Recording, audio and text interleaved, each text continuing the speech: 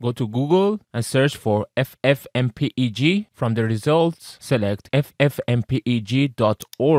Click on download. FFmpeg is an open source and you can download its source code by clicking on download source code. But if you want to use the software, then you will need to download the executable files. For Windows, hover your mouse over the Windows icon. Executable files are compiled by two different developers. So click on Windows builds from geon.dev. This would then take you to geon.dev website. Scroll down a bit. There are two versions. One is Essentials and the other is Full. Click on the full version. This would then download the zip file. Go to your downloads folder.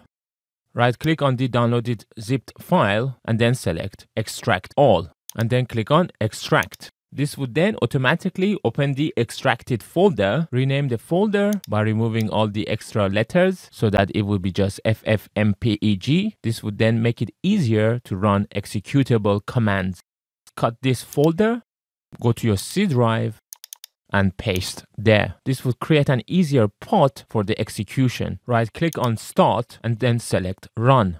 Type sysdm.cpl and then enter. This would then take you to the System Properties. Go to the Advanced tab, select Environmental Variables. Under the System Variables, scroll down until you find Path, select it and then click on Edit.